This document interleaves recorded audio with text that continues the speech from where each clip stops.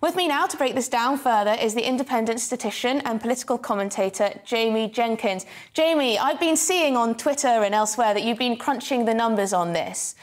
Can we actually draw any conclusions, or are those blaming lockdown getting a little bit ahead of themselves? Yeah, good afternoon, Emily. I think when we talk about is the lockdowns killing more than COVID itself, I think what people are considering there is kind of the more recent weeks that we've been seeing across the country. We're not talking about since the start of the pandemic. We've had huge numbers of COVID deaths in that first wave of COVID, and then at the back end of kind of 2020 going into 2021. And what we're seeing, I've been looking at the numbers and I've been tweeting about them for several months myself, is that what you can do when you get excess deaths, you compare the number of deaths you see in the country now to what we were seeing pre-pandemic. And actually, I've been looking at it over the last 24 hours. And what we actually have got is that we've got an aging population across the UK as well. So we've got more older people than what we had pre-pandemic as well. So what that means is that because you've got more older people, if the death rates were exactly the same, you would expect more deaths. And I reckon we probably should be expecting at least about 880 more deaths than what you would have had before the pandemic, just because we've got a lot more older people. In particular, a large cohort were born after the Second World War, and they're now hitting the ages of like 76, 77. So it's not surprising we've got more deaths. Now, what you can also do there, though, Emily, is look at what deaths you would expect to see by looking at the death rates. And it's quite clear that at the moment, for the last 10, 11 weeks, whilst the NHS has had an A&E crisis, we've had ambulances stuck outside of hospital, we are seeing more deaths than we would expect. And this is predominantly in people aged 30 to 59. And we can look at some of the causes of all of this. And it's linked to kind of heart problems, so heart attacks, strokes, diabetes, so perhaps diabetes checks haven't been happening. So there is some strong evidence that we are seeing over the last 2 or 3 months people dying, and that could be because they've stayed away from the NHS over the last couple of years, and that's caught up now, and sadly they're dying.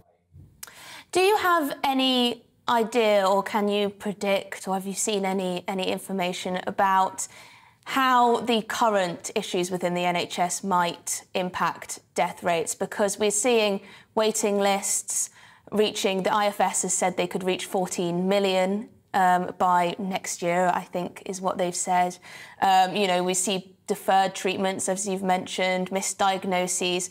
Do we have an idea of what the impact might be further down the line, even if it's not to blame for the excess deaths right now?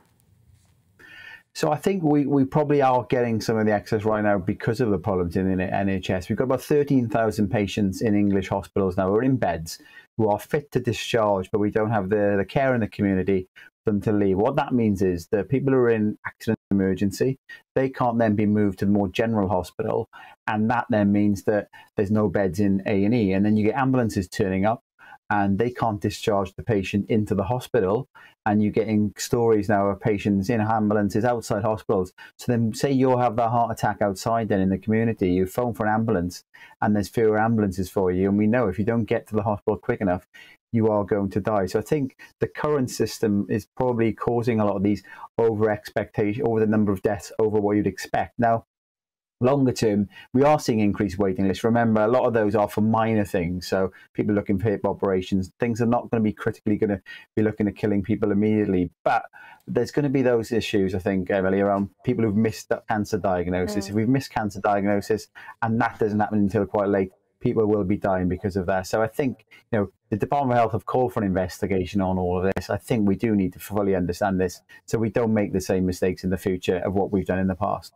Yeah, and it's not just misdiagnoses, is it? Because yesterday I was talking about some of the, well, pretty devastating statistics about the misuse of alcohol and the misuse of drugs during the pandemic, and the number of people who may have been heavy drinkers to begin with, but then it spiralled as a result of solitary drinking, being locked in your home. It's hardly surprising that problem drinkers then, you know, drank more because of the hideous situation that we all were in. That's the sort of thing that will take time to feed through, but really could be devastating for social care services as well as hospitals. No, indeed, we've seen kind of looking at the levels of harmful drinking through the pandemic, that has gone up with the pubs being closed. People might think, well, surely it would have gone down. And people who were kind of light drinkers, they did cut their intake, but those kind of People who are more moderate to heavy drinkers, they increase their alcohol intake. It's a lot easier to go to the kitchen, go to the fridge and pour a very large glass of wine or some more spirits. And we did see that. You're not immediately going to probably see the effects in the immediate year or so afterwards. Longer term, this will build up in terms of issues. We are starting to see that impact as well, which is exactly what you said. So I think the harms of locking down, and not just the lockdown itself. We were told to stay at home, protect the NHS. There's calls already to not go to A&E in this winter unless you really need to see it. And the government constantly saying, avoid the NHS, stay at home. People are doing that. They're not getting seen, and they can't diagnose themselves. They've got to see somebody, and ultimately the NHS is not fit for purpose. It hasn't got the capacity to cope, and we're going to head into another crisis this winter, like we were pre-pandemic every single winter as well. Thank you very much, Jamie. That was really, really informative. I'm sure people at home found that very insightful and useful to go through the stats like that.